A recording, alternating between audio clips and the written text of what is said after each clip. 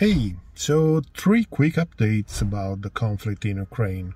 While we wait for the long format video that it takes about 2 weeks to make, so it will be next week.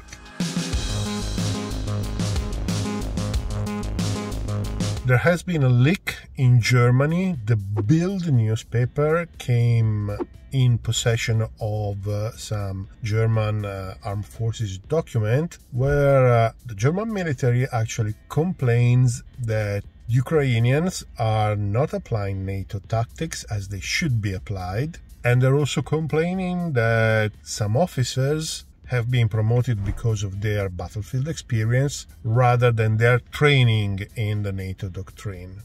In the previous video I have explained why any attempt to wage a movement war in Ukraine is very likely going to fail, so go and watch the video if you didn't. And it seems that the NATO militaries are sort of not understanding this. And since the Ukrainians are those who have direct battlefield experience, I sort of think that promoting the people with experience, even though they don't have NATO formal training, is a good thing. It is also good for the morale of the forces.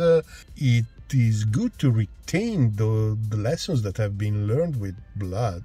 It's really difficult to understand how they don't understand. That's my opinion. I may be wrong, but that's my opinion. And always talking about movement war, in the last couple of days, the Ukrainians have tried a large-scale assault with about 100 combat vehicles, tanks, and IFVs. And what happened was what was easy to predict. They managed to make a dent in the Russian defenses, and then they had sort of 20 to 30% losses, and they had to withdraw. I'm really left wondering how much of what they are doing is because they are under pressure from the NATO supporters, or because they really think that it is a good idea. And finally, let's speak about something that flies: the Lancet drone.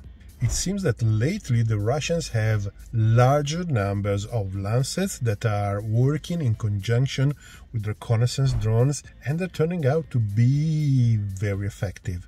Some time ago, an interesting video covering the factory that was producing the drones has been published, and it was very interesting. They were producing really a lot of them, and with technologies, with industrial machines that were very modern looking. It didn't really look different from a Western company. So to tell the truth, the Lancet seems to have a warhead that is a bit light to completely defeat, for example, a Western tank. But otherwise, it turns out to be really effective for the kind of defensive battle that the Russians are fighting right now. We also have news of an Ukrainian attack that has been repelled just using drones, without the use of the ubiquitous Russian artillery. You can interpret this as finally a Russian scarcity of artillery. I would rather interpret this as an abundance of loitering munitions like the Lancet. And if you're wondering where I'm taking this news, well, there is an Italian channel that is top-notch. I sort of mentioned it passing in the last video. The name of the channel is Parabellum. I will put the link in the description below. Their videos description boxes are an encyclopedia of the hostilities in Ukraine. Unfortunately, the channel is in Italian, so, well, you need to know the language to understand it. But in terms of quality, since I speak English, French, and Italian, there is nothing else that even comes close on YouTube.